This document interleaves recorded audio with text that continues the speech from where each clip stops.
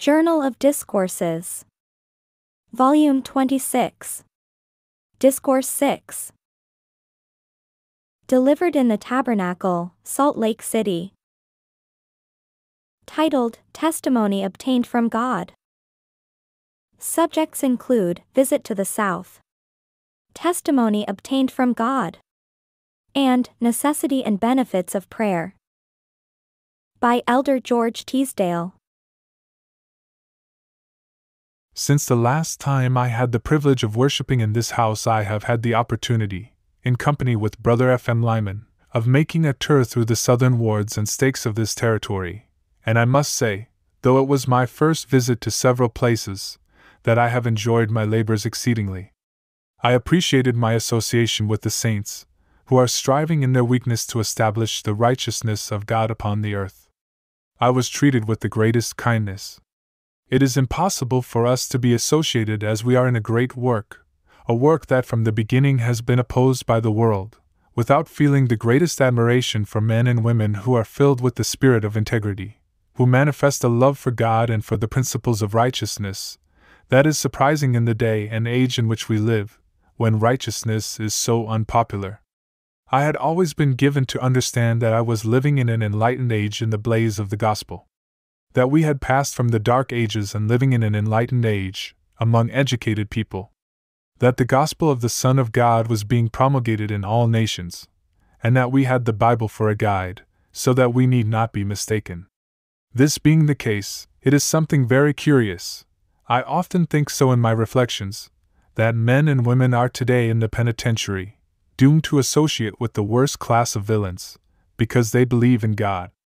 The same principle that exalted Abraham and made him the friend of God, because he believed God and obeyed him today, is considered a crime for men and women who manifest that they have the faith of Abraham by doing the works of Abraham are considered fit subjects to be placed among murderers and the worst class of characters. I presume if 50 years ago, any man had said that the time would come when the doctrine of Christ should be so unpopular that those who believed God, and who practiced the principles that lead to endless lives, would be incarcerated in dungeons, he would have been considered slightly insane. It has been the boast of the nation to which we are attached, that wherever the glorious flag waved it was a source of consolation to the people of all nations to know that there was a spot on earth that was the land of the free and the home of the brave. With a constitution that is the admiration of all nations and peoples, nobody would have ever thought for a moment that the circumstances that we see today, and the facts that we are in possession of, would ever be recorded upon the pages of American history, and they never would have been had the spirit of patriotism that dwelt in the bosoms of those who consecrated their lives, their sacred honor, and their all, for the establishment of a spot on earth that should be indeed the land of the free, and the home of the brave, been manifested today. No brave man would ever interfere with another man's religion. It is all that I have. My hope, my joy. Take my religion away, and I am a beggar of the poorest kind. If I am wrong, show me my wrong. I am open to conviction. I embrace the doctrine taught by the Latter-day Saints, because I believe that it was true, and that it promised to me something more than I was in possession of. The humble man that brought the glad tidings of the restoration of the gospel told me that if I would appeal to God who dwells in the heavens, and would appeal honestly, he would give me light and intelligence, and that if I would obey the gospel I should be put in possession of knowledge that it was true. That I would learn that Joseph Smith was no false prophet, but a true prophet sent of God. That holy angels, holding keys of power and authority, had visited the earth for the express purpose of restoring the priesthood of God, that the gospel might be taught in power and authority in all nations, preparatory to the coming of the Son of Man, which is nigh at our doors. Wishing to be kind to myself, wishing to understand if there was any truth in all these things, I went where we should all go, to the throne of grace, and asked God the Eternal Father in the name of Jesus Christ, that if the testimonies I had heard were true, that I might have a knowledge of the same. That I was willing to embrace the gospel provided that it was true, and it would guarantee the excellency of knowledge that was promised me if I would seek wisdom at his hands and obey. I asked that if it was the truth I might know it. Because if any man desired eternal life I did. If any man desired to serve God I did. If any man desired the remission of his sins, I did. And consequently I went to that source that I would presume all intelligent men and women would appeal to when a message of the kind that came unto us through the prophet Joseph Smith was sounded in our ears. I obtained that knowledge, and I have endeavored faithfully to bear my testimony wherever I have been, and under whatever circumstances I have been placed. And I have never taken any step but what I have appealed to the same source, believing as I do in the gospel of Christ, believing as I do in the Bible, and believing that James meant what he said when he stated, "If any of you lack wisdom, let him ask of God, that giveth to all men liberally and upbraideth not, and it shall be given him." I went forth in the simplicity of my heart, believing God would answer my prayer. He did so, and from that day to this I have had, in my associations with the Church of Jesus Christ of Latter-day Saints, a living testimony of the truth of this work, and the closer I live to the requirements and to the principles that have been enunciated, and are continually enunciated, by inspired men, the greater the happiness and peace I enjoy. Do I wish to interfere with the rights and privileges of anybody? God forbid. Do I wish to do anything that would be a reproach to this nation? God forbid. The course that the Latter-day Saints are taking is an honor to the nation. It is an honor to this country. That God our eternal Father selected men who had been born and raised on this soil to usher in the dispensation of the fullness of times. It certainly ought to be a source of joy to all men who are honest in heart, and who desire to obtain eternal life, to know that the keys are turned by which they can obtain the same. But as it was in the days of Christ, so it is today. The world by wisdom know not God, and the course that they are taking today in fighting against the principles of righteousness is a shocking record to make upon the pages of history. Can a false religion benefit me? Can man-made systems benefit me? Can I obtain the remission of my sins and the gift of the Holy Ghost through uninspired men? I think not. I have no guarantee for that inside or outside of the lids of the Bible. In my travels among the Latter-day Saints, circumstances have arisen that have caused me some reflection, more especially with regard to prayer. It might not be believed that among the people who profess to be Latter-day Saints, there are those who neglect prayer. We have had to ask young men sometimes, that were elders and who had been recommended to be 70s, if they prayed, and in telling us the truth, they have stated that they did sometimes. I never should have doubted for a moment that there was anybody professing to be a Latter-day Saint who did not pray. I cannot understand it. I was inducted into the kingdom of God by prayer, and I have been sustained by the Almighty Father, by prayer, ever since that day. I do not pray for form's sake. I pray because I earnestly desire to have the fellowship of the Holy Ghost. I cannot understand how anybody can pray for form's sake, although I have almost been led to believe that we do so on a great many times and occasions, and I will give you my reasons for so thinking. What is the idea, after singing, of one of the brethren standing up here to open this meeting by prayer? Is he not our spokesman, the mouthpiece, and should we not, while he utters the sentences, have those sentences pass through our minds in a prayer as a congregation, and when he has finished it, endorse the same by saying, Amen. What is the meaning of Amen? So be it. Well, I noticed today that there were few Amens. Why is this? Did we not endorse the prayer? Did we not sanction it? I should think if we did we would naturally say, Amen, so let it be. But I will tell you what I am afraid of. I am afraid of the Latter-day Saints getting into a form of religion and being no better off than their neighbors, or getting into the habit of going to meeting and hearing the singing and praying and the discourse without their having any influence whatever upon our minds any more than perchance to criticize. I cannot understand how that kind of a worship can be acceptable to God. If I understand it, He requires our hearts, and He desires when we pray that we mean what we say. What is the meaning of prayer? Why, it is to earnestly ask something that we require with all our hearts. All who are in fellowship of the Holy Ghost will ask God for His Spirit to be in their hearts in all their business relations, even that they might not soil their hands, but keep them clean and their hearts pure, that they might merit His approbation. The Lord Jesus Christ encouraged His disciples to pray without ceasing. Upon one occasion He spoke a parable on this very subject, that men ought always to pray and not faint. And I think if any people on the face of the earth ought to pray, it certainly should be the Latter-day Saints. For we have no friends on the earth. All the friendship that we can depend upon is in God our eternal Father, who controls the actions of all men, and who allows men to go to a certain extent, that they may prove before the heavens their corrupt hearts, and what they would do if they were permitted.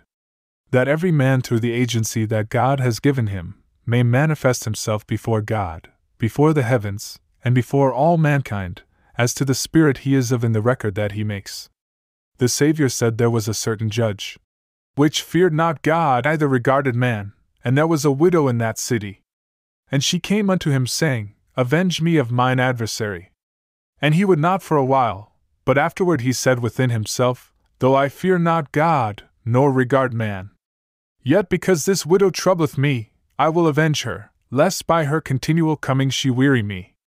This was the parable that the Lord Jesus gave the people when persuading them to pray, and not to faint. And the Lord said, Hear what the unjust judge saith. And shall not God avenge his own elect, which cry day and night unto him, though he bear long with them? I tell you that he will avenge them speedily. Nevertheless, when the Son of Man cometh, shall he find faith on the earth? We as a people should certainly be a prayerful people, and I would venture to say that if we were not, if we depended upon our own strength, the time will come when we will fail. I cannot understand how in a well-ordered house family prayer can be dispensed with. I cannot understand how it is that men, understanding the responsibility that rests upon them, understanding their own weakness and insufficiency, understanding the blessing that God our eternal Father has promised unto us through our faithfulness, should consider that they can do without God. Why, it seems to me that in every well-regulated family the head thereof should gather his wives and children around him and bow at the altar, even the family altar, and offer unto God thanksgiving and praise for his protecting care, and to entreat him for his Spirit that we might be led by its counsels, that he might not suffer us to be led into temptation, but that he would deliver us from evil. And I do not consider that this duty is all the time upon the head of the house. I consider that his family should take a part in family prayer. I do not consider it necessary for the man to be the mouthpiece all the time. I think it is just as acceptable to God our eternal Father for the wife to take her part in prayer, and for the boys and girls to take their part in the same exercise. It seems to me there is something very shocking that young men should be allowed to grow up until they are about 20 years of age and have it to say that their father never asked them to pray in the family circle. We expect our wives to be associated with the relief societies, and certainly they should know how to pray. We expect our young men to be associated with young men's associations, and they certainly should know how to pray.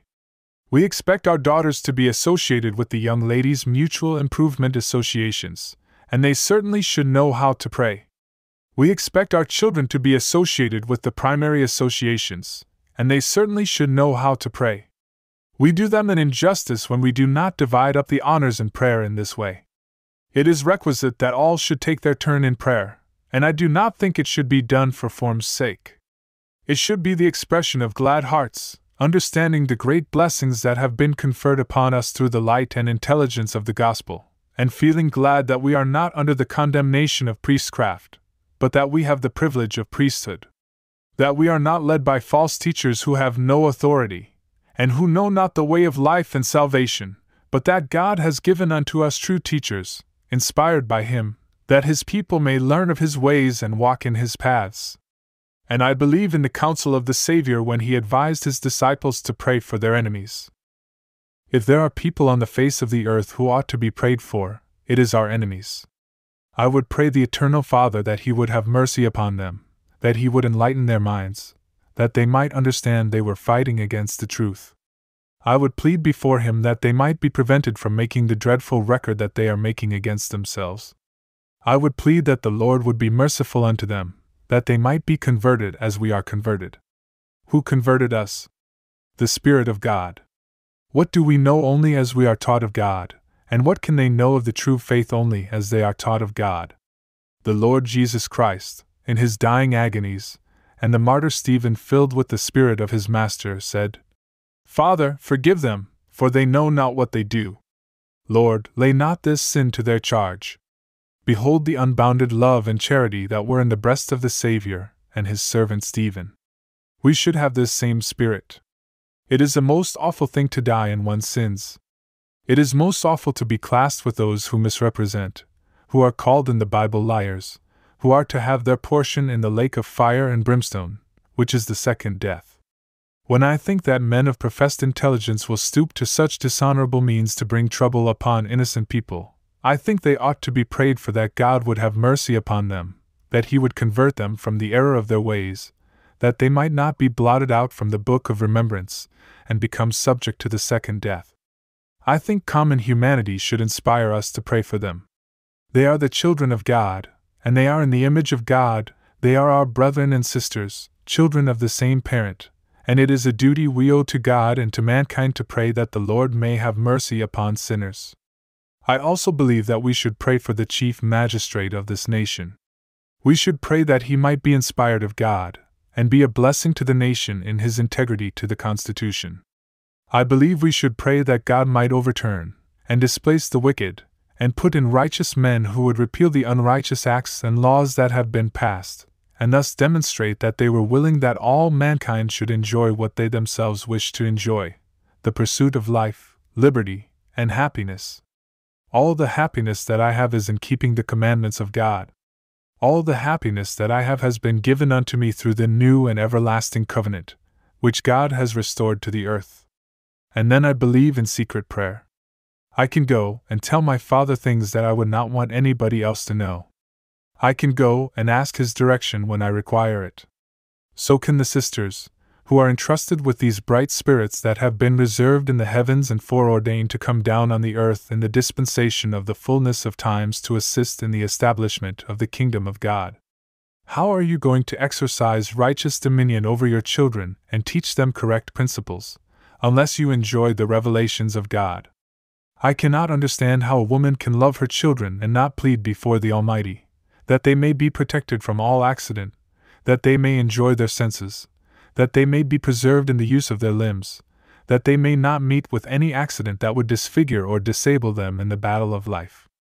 I think all these things arise on common sense principles.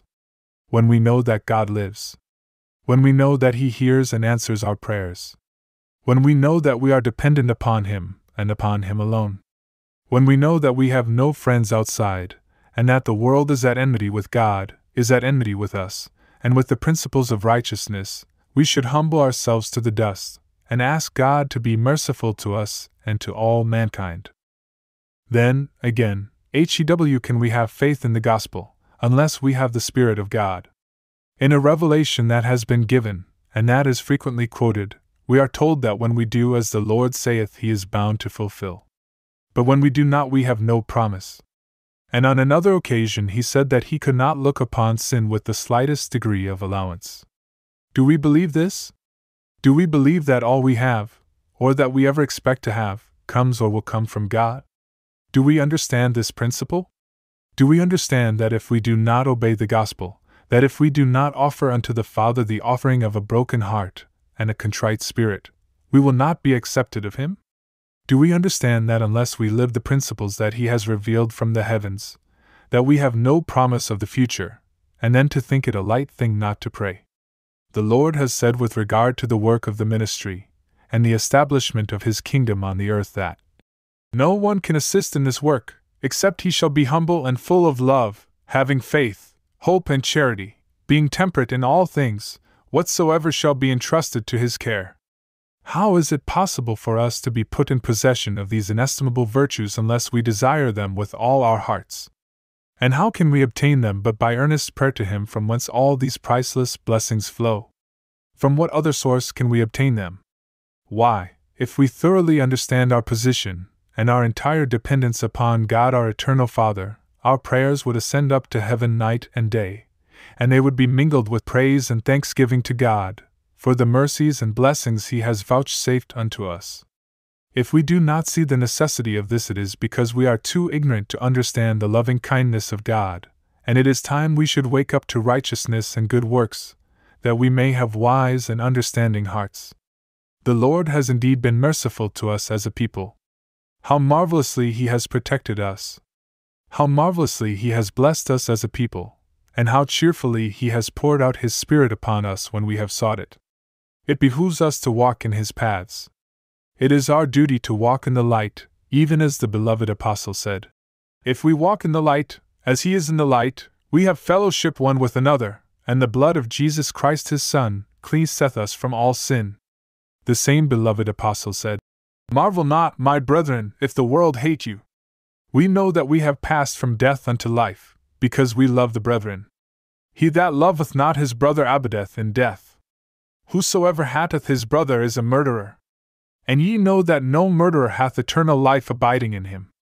My brethren and sisters, let us pray to God our eternal Father. Let us make ourselves familiar with His Spirit and the impress thereof.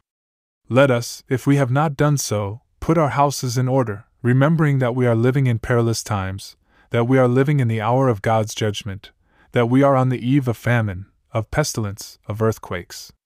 And it behooves every man and woman professing to be Latter-day Saints to be alive to their duties, to put away all folly, to live humbly and frugally before God, and to prepare for the calamities that are coming upon the earth. We have been warned and forewarned, and I say unto the Latter-day Saints, prepare ye, O prepare ye, for the calamities that are at our doors. Let us cease all extravagance. Let us remember the children entrusted to our care, that they, too, may have something for a day when nothing shall be raised. Let us sanctify ourselves before the Lord, striving to do His will and keep His commandments, calling upon Him in mighty prayer, remembering the effectual fervent prayer of a righteous man availeth much, to have mercy upon his heritage, and that these valleys of the mountains may indeed and of a truth be the land of the free and the home of the brave. Which blessings I ask in the name of Jesus Christ. Amen. You were just listening to a discourse by Apostle George Teasdale, delivered in the Tabernacle, Salt Lake City, Sunday afternoon, January 11, 1885. We hope you enjoyed, and sincerely hope you'll consider sharing. Take care.